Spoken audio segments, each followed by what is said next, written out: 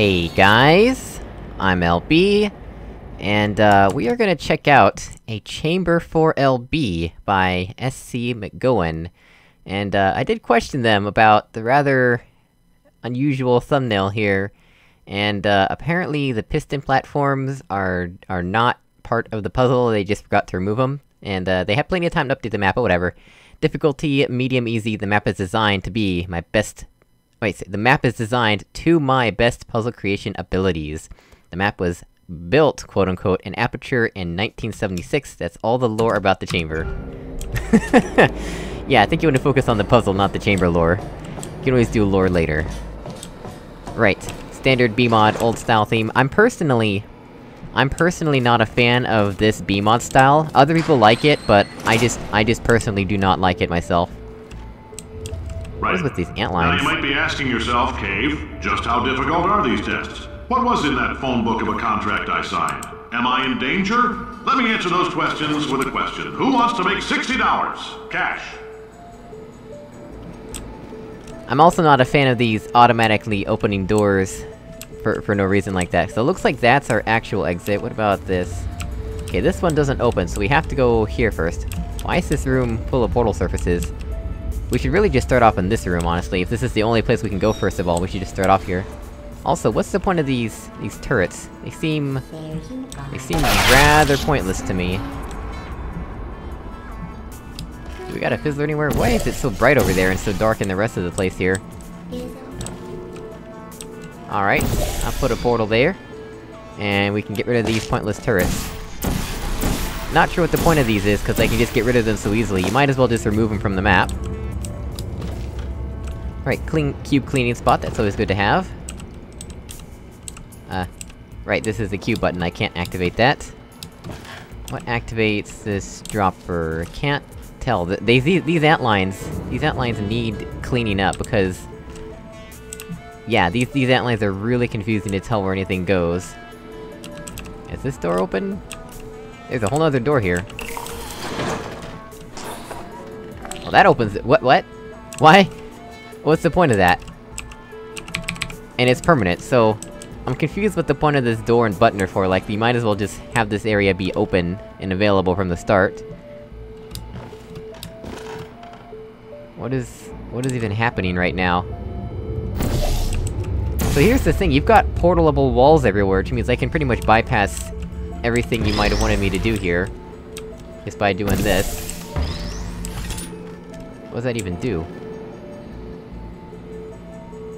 What's this over here? Ouch! What in the world? Why did that have to be so loud?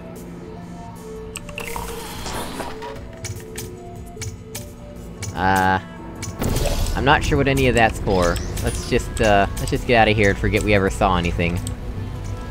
Right, so let's put this cube on this button and see what this does, if anything.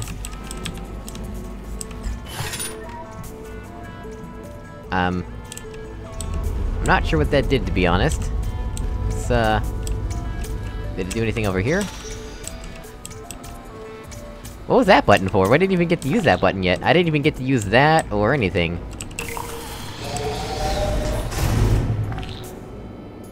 What? I'm so confused. What is over here in this area? Like, we opened this door now. Are we... weird. So we get 2 cubes, apparently. Tiny cube and regular cube, okay. And then I just put this here, I guess. And then what? What is the rest of this for? Yeah, I think I broke it. I think I skipped, like, 90% of what you wanted me to do here. So the main issue is that you've got portal surfaces everywhere, which means I can just portal wherever I want. That's probably an oversight, you probably meant to have no portal surfaces, or something. And, over in this room, the turrets, as I said, were pointless, there's no reason to have those. And I don't even know what's up here, this is... oh my gosh, it's so bright. Oh, there's a light bridge now, I don't even know what did that. Yeah, let's just skip past that while having to walk.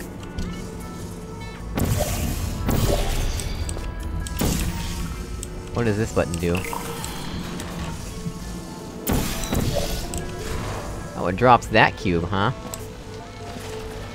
What is this cube for? We already had that cube. From in this room. Did you mean to have a fizzler in the doorway here? Cause there's no fizzler here. And this, like, another thing, is there's all portal surfaces, so I could skip everything, so... Yeah, like, I can kinda see what you were going for here, but it's not much of a puzzle. And I could completely skip all of it, so yeah, I would definitely recommend, working more on testing it, making sure that you've got all the testing done. Yeah. So, I think I've already linked you to Demon Arisen's series and Rectorox's guide, you'll definitely wanna keep referencing those. And really, getting better at making maps just takes a lot of practice. You gotta keep making maps, gotta keep testing them, keep getting feedback, and eventually you will improve. I promise you will. It can take a while sometimes, though. I've always wondered why these look all... weird in BMod. Like, this looks like... This looks like the Aperture employees didn't even try. It's even spilling out at the edges. That's hilarious. Oh, I hit the dropper, apparently. Okay. Well, anyway, let's get out of here. I think I've said enough. As always, thank you so much for watching, I really appreciate it, and I'll see you all in another video. Goodbye!